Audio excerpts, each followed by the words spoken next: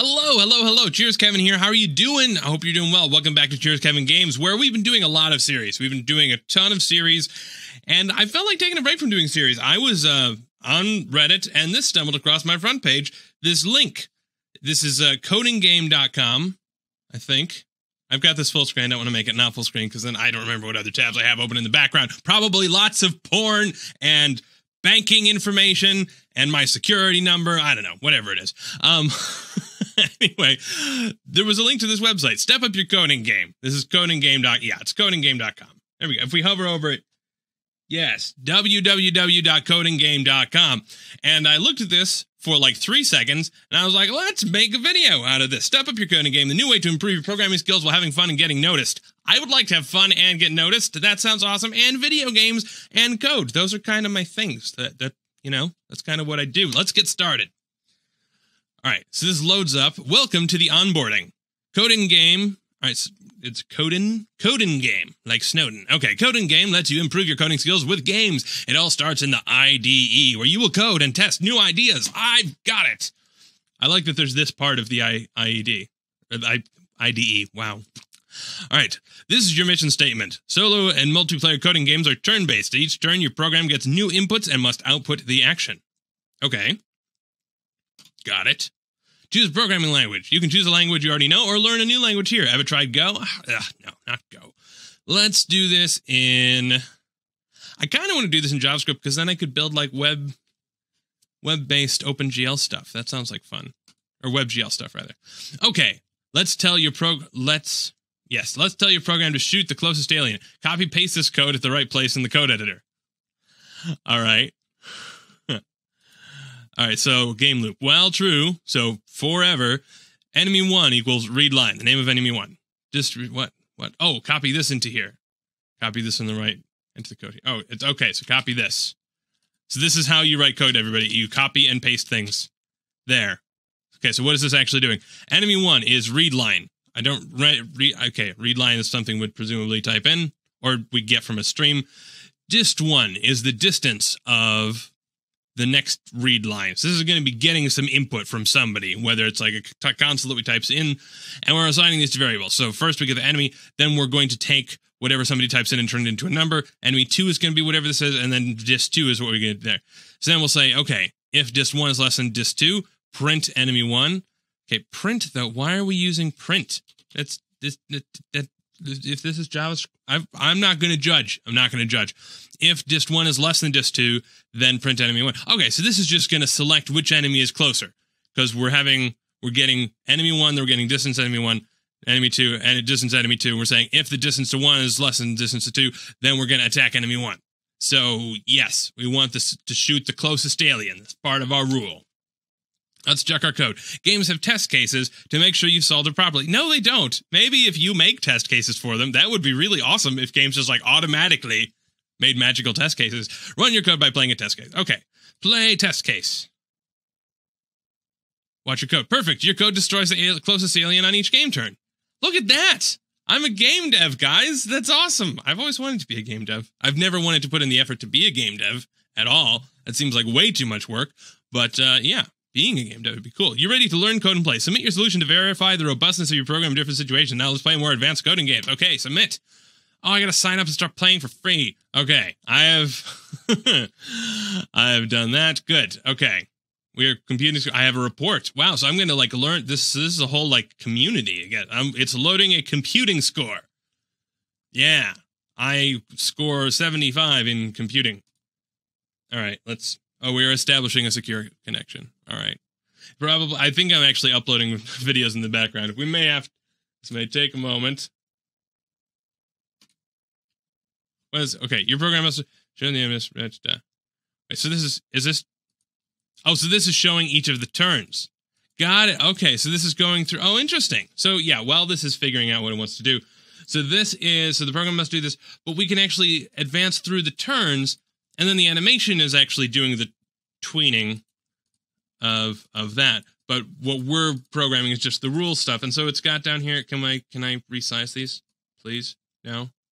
I can full screen that. Ooh, full screen. Hurrah. Press escape to end. Of course, I'm full screen in full screen because I already have the browser full screen. Oh, and we can change this to other languages. Interesting.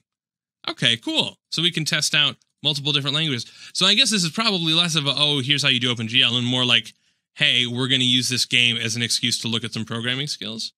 What the heck is what is this? Oh, these are people talking. All right. Hi, people talking. Where was that menu we were looking at? Huh? Results, form, hints. Oh, congratulations. We have reached level 2. Oh my gosh, there's a whole achievement system. We are a JavaScript explorer and an onboarding master.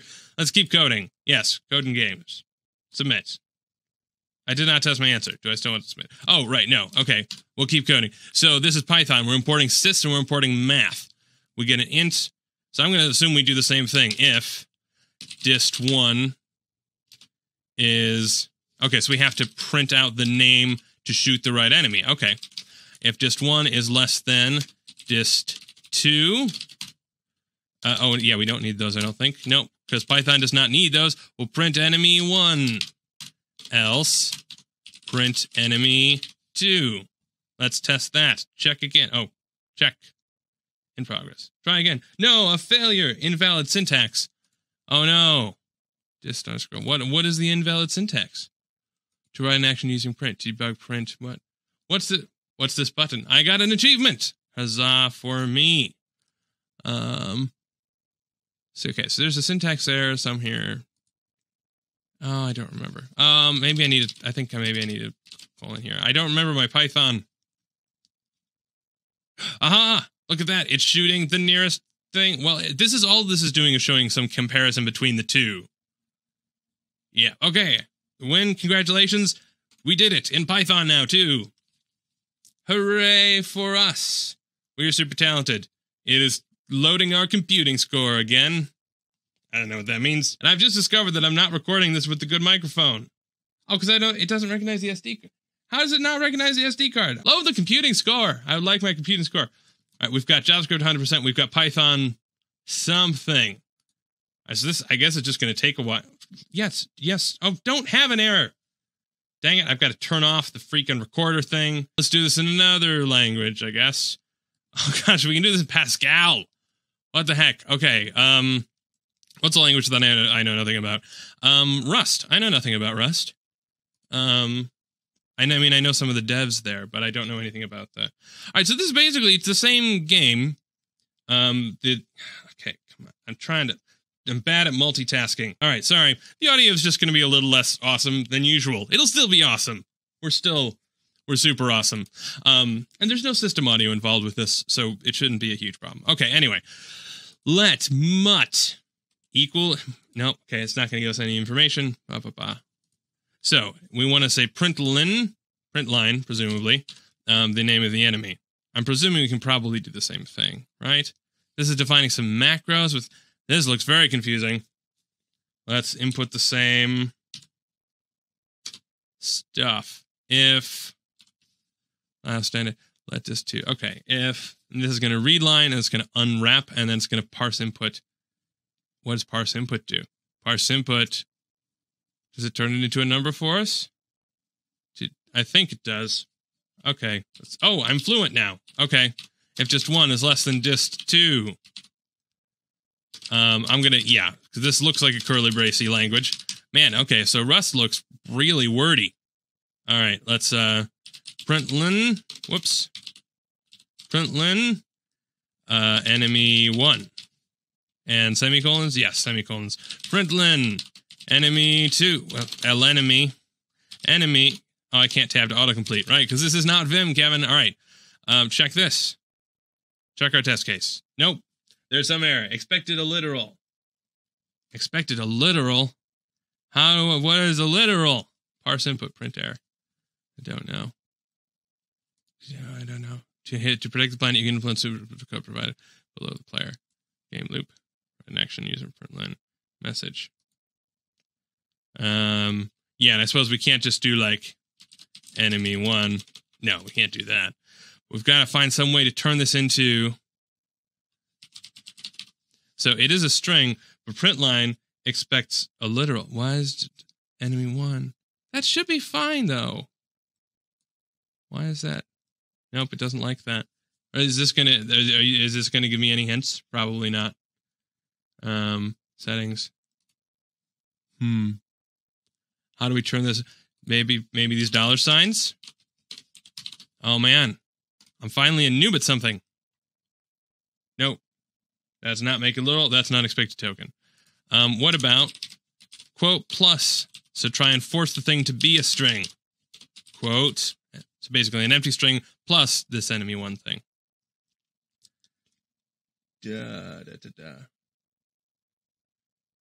Expected a literal. Why do you not have a literal? Let this too. Do these assign?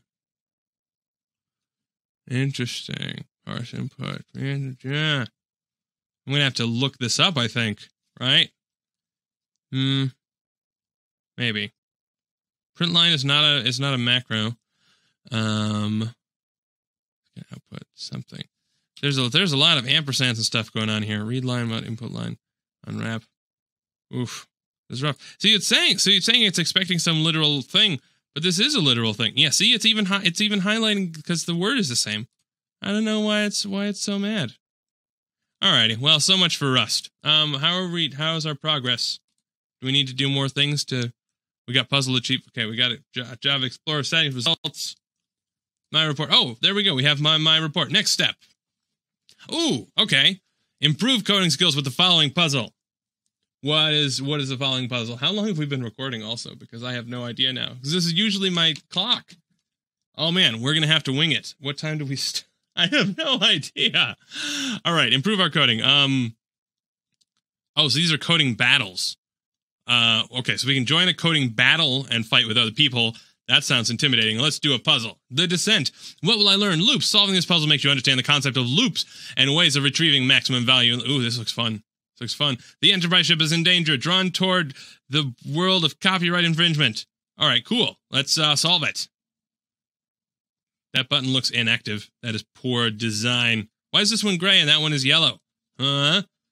Is one of them more? And why is this bar up here being all confusing and stuff? That's weird. Alrighty. So we have to. Oh, so the Enterprise has to destroy the mountain so that it doesn't crash into them. Aha. Okay. That'll be interesting. Can we start it? Loading bar. Come on. Maybe this is oh no. Okay. It's still loading. It's still doing something. There we go. Okay. Nobody should wait. Lose conditions. If your ship crashes into a mountain, or you provide incorrect output, or your program times out. Okay. Cool. Oh gosh, there are a lot of test cases here. Okay. So destroy the mountains before your ship collides with one of them. For that, shoot the highest mountain in your path. Rules. At the start of each game turn, you are given the height of the 8 mountains from left to the right. By the end of the game turn, you must fire the highest mountain by outputting its index from 0 to 7. Okay, so this logic, we're not going to use Rust anymore because that looked awful. Let's use Ruby because I know Ruby and I like Ruby. Ruby's fun. Oh man, Ruby's so nice and readable. Actually, can we do Elixir? That'd be fun. Can we do... No, we can't do Elixir. Can we do Haskell? We can do Haskell. We could do Lua. We probably should do Lua because I don't know Lua either, and I'm doing a whole series of Lua. Let's do the one with Ruby just because that'll be fun. Standard out.sync equals true. Do not remove. The while loop represents the game. Okay, so the loop is the game. 8 times do mountain, and we're going to get some sort of number, and we need to print out. Okay, so we need to just print out the highest number. Cool. So 8 times mountain h equals gets.2i. 8 times do this. So I'm going to go ahead. I'm not even going to look at these helper things. So we have to print out the highest mountain and output its index. So 8 times, I don't like that loop. I think that's probably not super helpful. Let's see. So 8 times do this. It's just setting mountain h to a thing. And we need to print out some number. So what I want to do is I want to get both the index and... Actually, let me think. How do we get the largest thing of an index? I forget. Okay, so we'll say mountains equals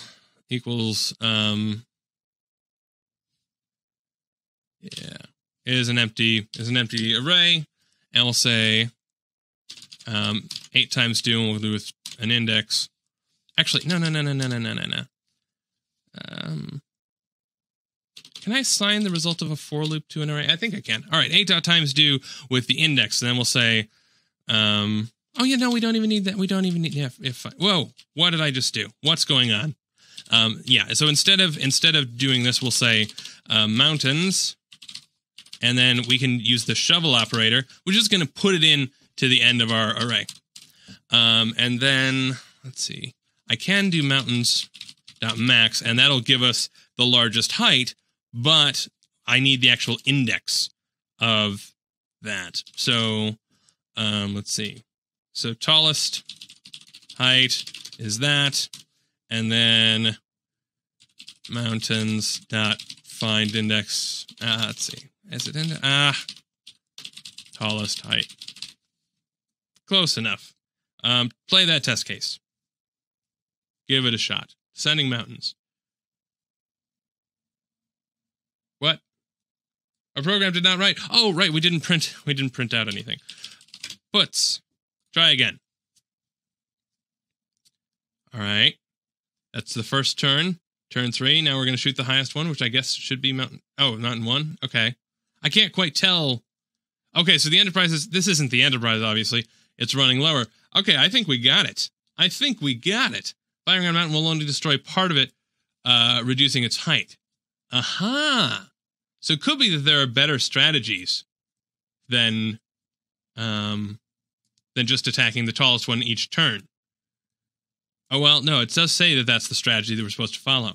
Okay, fine. Let's play all the test cases and see if we pass. Because now these are scattered mountains, and we pass that. Oh, it's running all of them very, very quickly. Cool.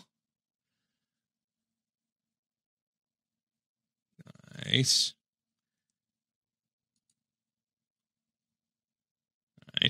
All right. Come on, you can do it. All right, we are clear for landing. All of our submissions worked. We can submit that, and we have one. Of course, that's going to go do this whole computing score thing. Yeah, I guess we'll leave it there. This is an interesting idea. Like, basically just teaching you program. I mean, the one thing I'm getting through this because I do programming a lot, and I already know some of the languages and stuff. This probably could stand to have a little bit more hand-holding. Oh, no, there we go. There's a little bit of the hand-holding. An infinite loop, read this. 1 mountain age per line.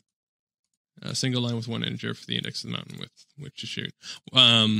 Yeah, still, I feel like this is probably the sort of thing where if you're using this to learn to code, you're going to have like have another browser tab open and be like, how do I do any of this? I don't understand. But yeah, this is a kind of a cool concept. Let me know what you think of this. Is this something you would consider playing? I don't know. I think it's a cool idea. We may do more of this in the future if there's any interest, but I don't know. Yeah, I'm going to go ahead and call it there. I think this was a fun sort of one-off to mess around with. We may do some more fun stuff at a later point in time. Until then, I will see you soon. Cheers.